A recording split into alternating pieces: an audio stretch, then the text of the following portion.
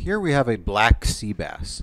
The black sea bass is identifiable by its black skin.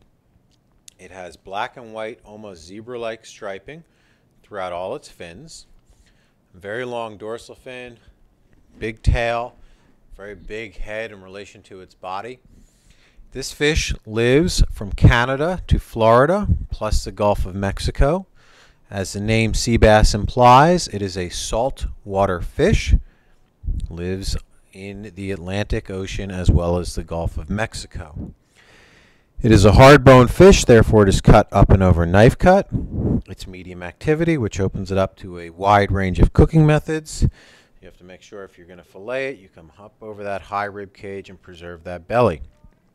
This is an ideal fish for cooking whole, either roasted in a salt crust or just rubbed down with a little olive oil, salt, pepper, maybe stuff the cavity with herbs, roasted off in a deck oven or a pizza oven, wood burning oven, and it will take on the flavors nicely. They tend to swim towards the bottom of the sea, and with this big mouth, cruise around eating shellfish, scallops, mussels, clams, squid, little baby octopus, their own young, which gives the fish a nice buttery, rich shellfish or scallop-like flavor.